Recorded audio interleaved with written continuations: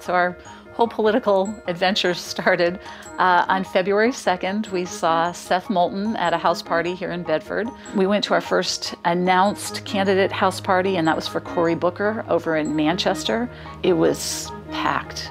We went to see Elizabeth Warren at a meet and greet. March 19th, we saw Beto O'Rourke. It was very interesting for me to watch him clenching his hands behind his back, probably getting out a little bit of the road fatigue maybe, and gearing himself up for his speech. February 9th, we saw Senator Sherrod Brown, and on April 6th, we actually did 2 in one day.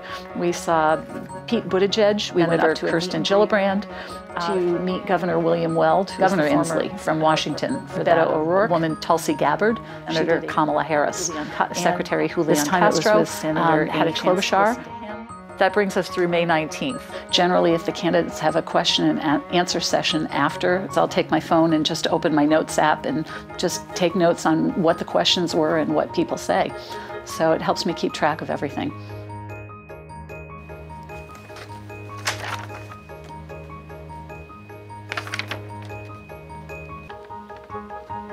27 events so far, not counting the one we're going to tonight and the 2 tomorrow and the one next weekend.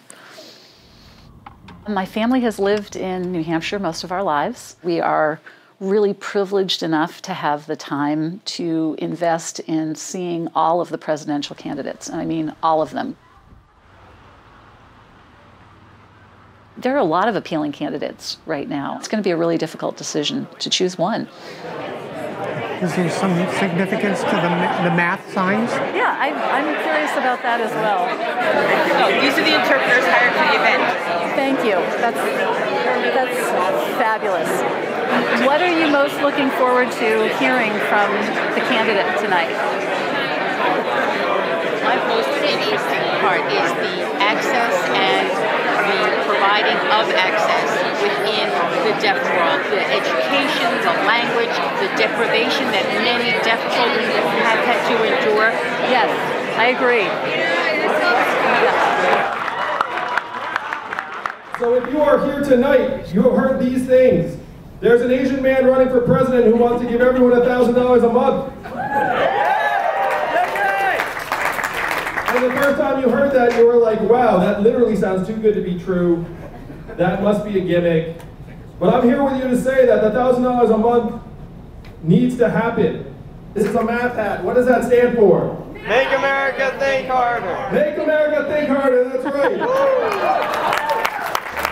Thank you, appreciate it. Thanks for being here. Hi, awesome. I'm from Cheri Schmitt. I'm from Bedford. We're hoping we can get you out to visit sometime. We have the first in the nation primary. When candidates come to New Hampshire, they're trying to find their legs for their campaign, to try out their stump speeches and to see what's resonating with different people. I always look at it from an English teacher's perspective. This is the rough draft of their presidential campaign. We are here to help them make edits and to decide what the final cut's going to look like. Vote up or down on it.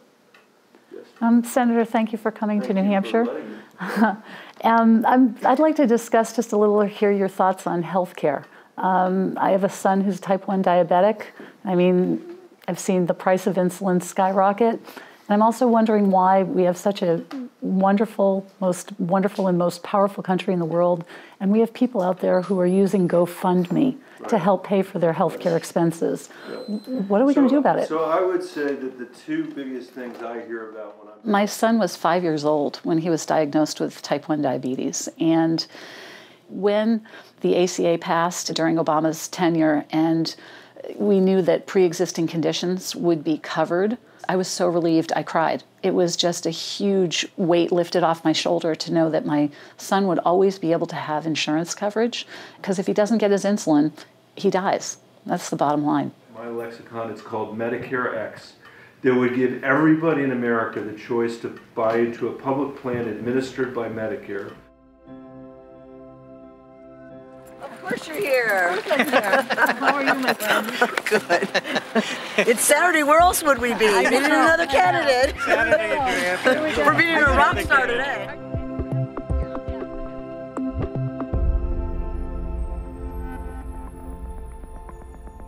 So I loved being with my grandmother, and one hot August day, she took me to a campaign headquarters. And I'm watching them stuff the envelopes, and I'm just about 10, and I'm mesmerized, and I'm just fixated on their arms, because their arms are just jiggling back and forth, as arms do. And I said to myself at the time, I want to be just like them. Sure enough, we are. On the face of the planet to make this right, and then we take the next steps.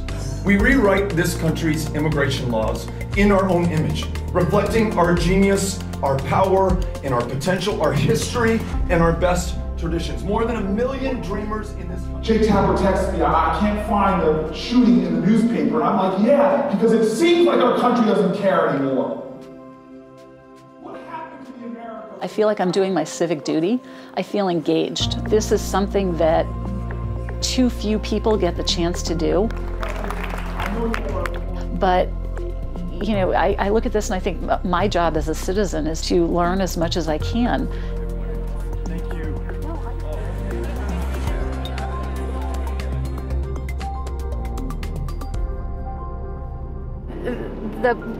The country is so large and the problems are so diverse and so myriad that sometimes even just wrapping your head around it is mind-boggling.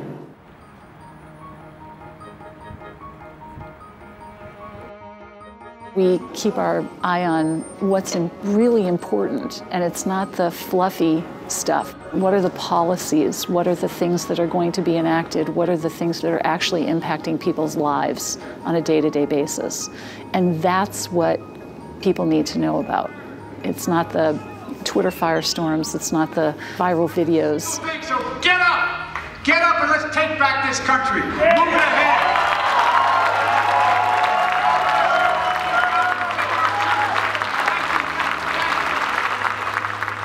It's what's at the heart of this campaign.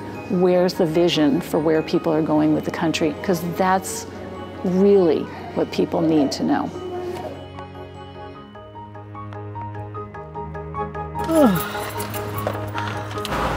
Time to buckle up and go home. It's been a long weekend. Yeah.